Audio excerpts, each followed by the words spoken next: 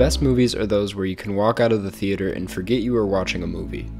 This exact experience happened to me after watching one of the most critically acclaimed films of 2017, Three Billboards Outside Ebbing, Missouri.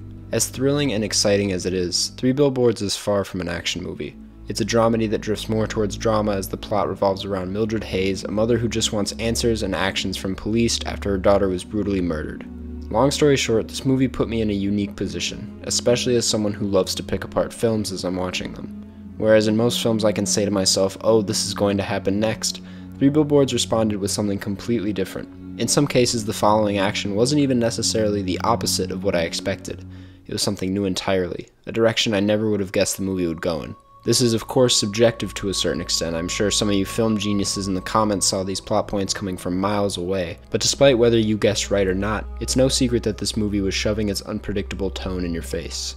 Addressing this aspect of the film is nothing new. I mean, in practically every review of the film, critics love to bring up its unpredictability. The film plays out in a way that I honestly did not expect it to. But what I think is so smart about the writing and what I feel is so unaddressed about Three Billboards is how this aspect of the film correlates with the story. As mentioned earlier, Three Billboards is a story about a mother who wants some form of justice, answers, basically anything after her daughter was murdered. She is up against the law, which in this film consists of William Willoughby and Officer Dixon.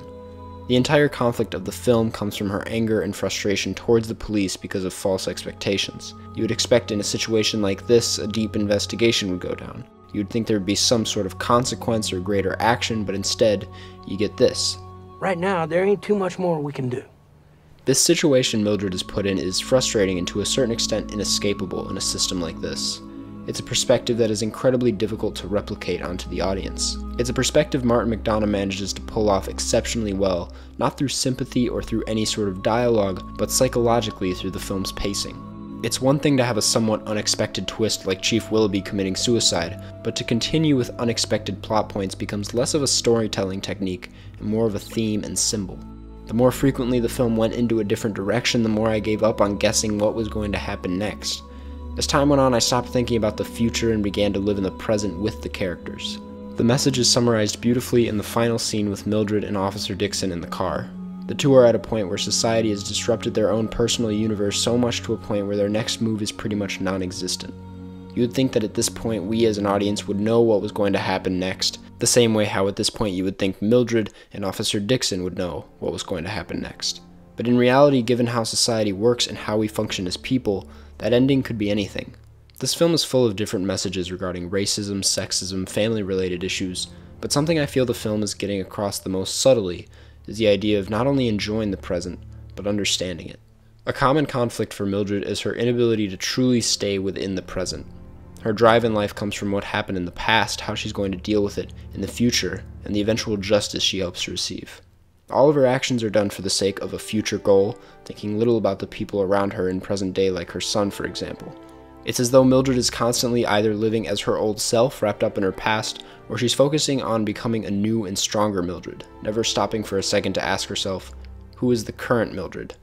This is why I see the ending of Three Billboards as being so rewarding, because for once in the story, after struggling to find some sort of peace, Mildred is finally able to accept the present day.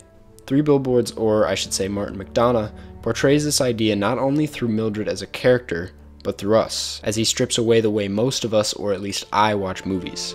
There have been a variety of different complaints towards this film. I can't speak for most people, but I've noticed of all this criticism, few times is it directed towards one of the bigger risks the film takes, which is leaving the ending so open-ended. My point is that if you were making an ending like this for most movies, it would leave the audience frustrated and wanting more, but not in a good way. In Three Billboards, it works, because just like Mildred, after being thrown around in a series of different twists and turns for 2 hours, we, the audience, learn to live in the present as well.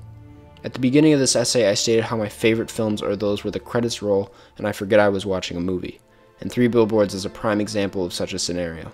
Martin McDonagh created a work that I feel encapsulates the idea of good filmmaking in the sense that it is unpredictable, rewarding, important, immersive, and above all, incredibly entertaining.